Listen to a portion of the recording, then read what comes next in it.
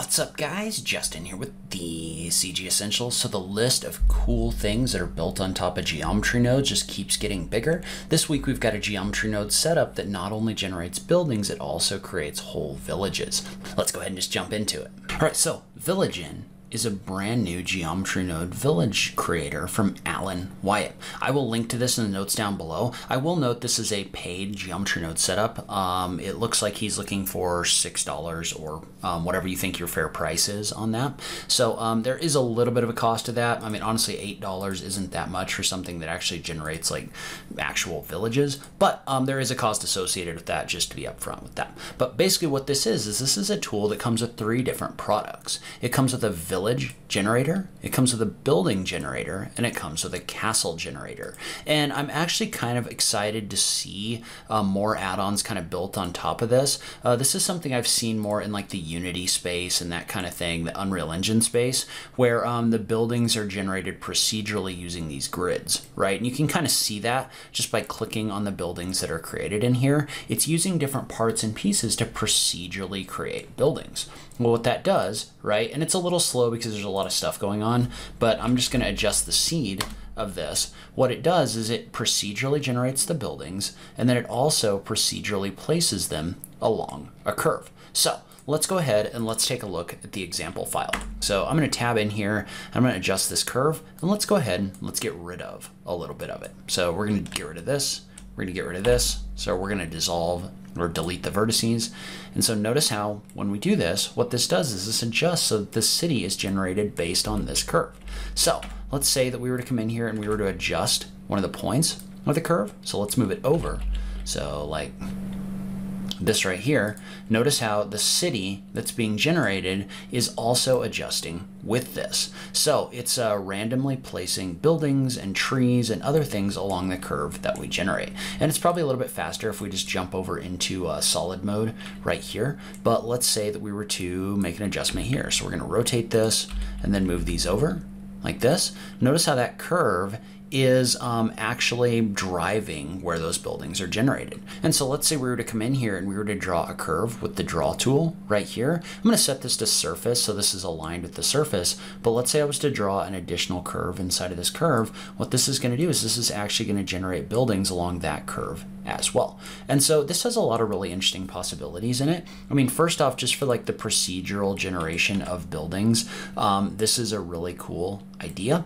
And I think it's a pretty good implementation of this. Notice how you can also adjust things like the density. So let's say I was to bring the density up, right? So to like 2 or to 3.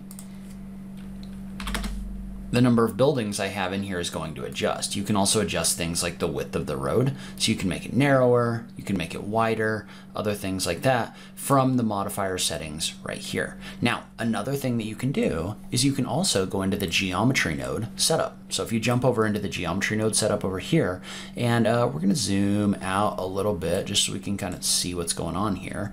But let's say with this geometry node setup that you came in here and you adjusted this. So there's information in here about the buildings that are being generated inside of the nodes, right? So for example, on my building right here, I can set my minimum and maximum heights in here in order to set the randomization. So if I adjust my heights, for example, notice how it's randomly placing those building heights in here. So it's adding those extra floors procedurally, just using all the parts and pieces that are in here. So you can see all the building pieces over here. You can toggle those on if you want to. They're kind of off to the side, but basically they're just like modular pieces that are in here. And notice how they're all created on kind of a grid, meaning they're all the same size, but this is using this to add the walls, the corners, other things like that.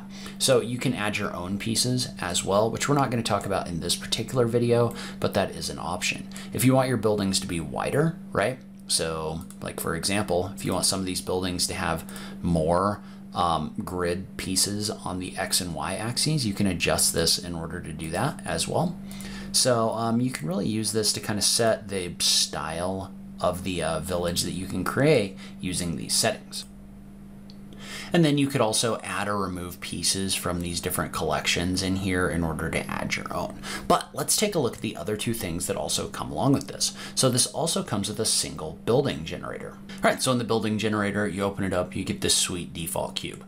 So pretty cool. No, there's more to it than that. So if you click in here, when you first open this up, this is basically, this comes in with the modifier and viewport turned off. So if you click on this and toggle it, you can turn this on. But basically what this does is this generates buildings procedurally inside of Blender. And so basically what this does is you can actually tab into edit mode right here, and you need to toggle this off in order to do this, which is why it looks this way. But you can go into edit mode and you can do things like extruding out like this. So when you do that, when you extrude that additional face, notice how that's actually adjusting the building that's created in here. So if I extrude this even further, it's going to add more things to my building. And so let's say we wanted to create another one of these buildings. We could do a Shift A, we could add a cube, right? I'm going to move this over. And in this case, I'm just going to add that geometry nodes modifier, and we'll just apply. And what we're going to do is we're going to use the Villagen building generator in here and apply it to this. And you want to make sure that you set your ground target. So in this case, we just want to set this to ground plane.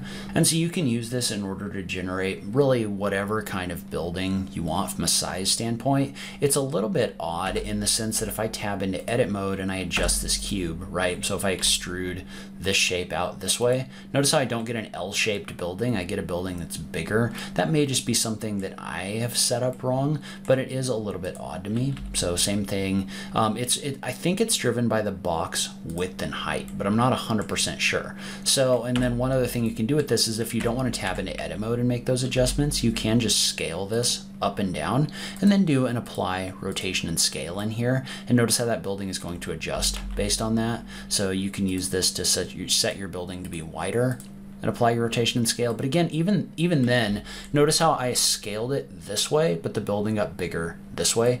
So that one's a little bit odd to me. It's definitely workable, but it's just kind of an interesting thing about the way the building comes together. So one other thing to realize about this is if I take this object and I do an apply, right, we're just going to lose the object. It doesn't actually create anything in here. So that's a geometry nodes thing, and probably and so to get around that, what you can do if you just want to like finalize this building, right, and just call it done so that it's not sitting in the background doing all those adjustments or anything like that, what you can do is you can come in here and add a node at the very end under join geometry. Between that and the group output, you can do a Shift A and add a realize instances in here. Now, I'm not 100% sure. This does seem like it makes everything slower, so you want to be a little bit careful with it. But once you add a realize instances in here, then if I have this building, right, and notice how it's a lot slower, so I wouldn't add that until you really need to.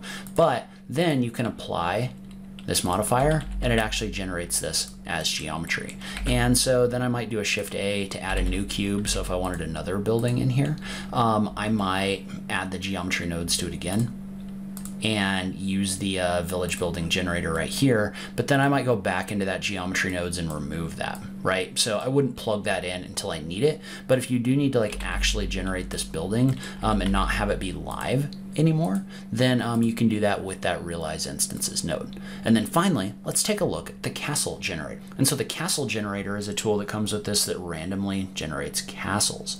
So notice how I can use this in order to randomly generate a castle based on a point that we have in here. And so if I toggle this off, you can see how this is basically just a big plane that's in here. But if you want to make adjustments or change the attributes associated with this, you want to jump over into the geometry nodes settings. So let's zoom in a little bit, maybe give us more of an upward angle. But again, this is going to be very similar to what we talked about with the actual building itself, right? So you can adjust like the randomization of the heights in here. So you can set minimum, maximum heights of these pieces. You may want to be a little bit careful because this starts looking like a medieval ski resort.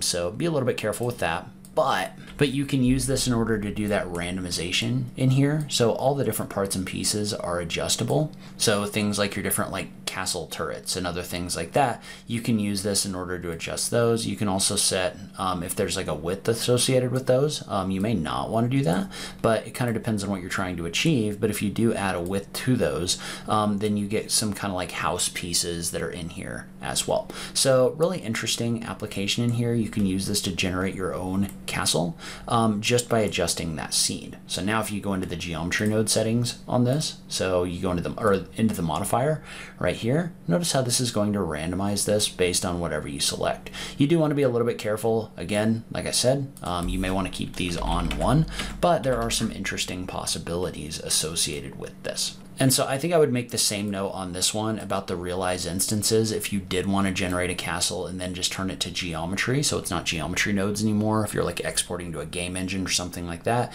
you would just dump that in here and apply it. But then I would unhook it for things that you create in the future because it does make things run a lot slower. So again, really exciting things going on with geometry nodes right now. The grid system that people are using is kind of a game changer, but I'd love to hear from you in the comments down below. What do you think about these geometry node setups? I just love having that conversation with you guys. As always, thank you so much for taking the time to watch this, and I'll catch you in the next video. Thanks, guys.